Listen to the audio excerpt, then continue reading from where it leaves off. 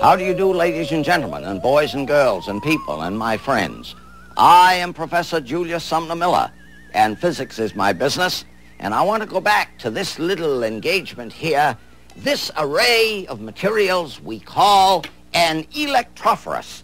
Look at the name, electrophorous. And if you go to Como, Italy, which is near Milano, you will find in that little village of Como a temple made of Italian marble commemorating the work of Alessandro Volta. And there are many of his electrophora there. You should go see them. Here's what we have. Neutral plate, and I find it so heavy. Now I'm going to do some work. I have separated the electric charges. I now put the plate down. I now put my finger on the upper side.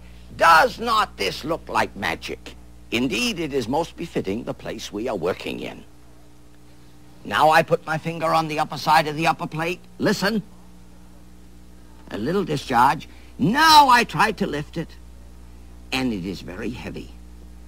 Certain electric forces have been born.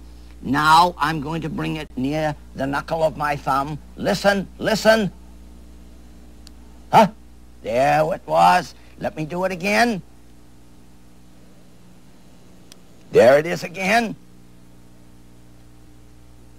There it is again. And I could continue to take electrical energy from this system forever, having done so much work on it in the first place.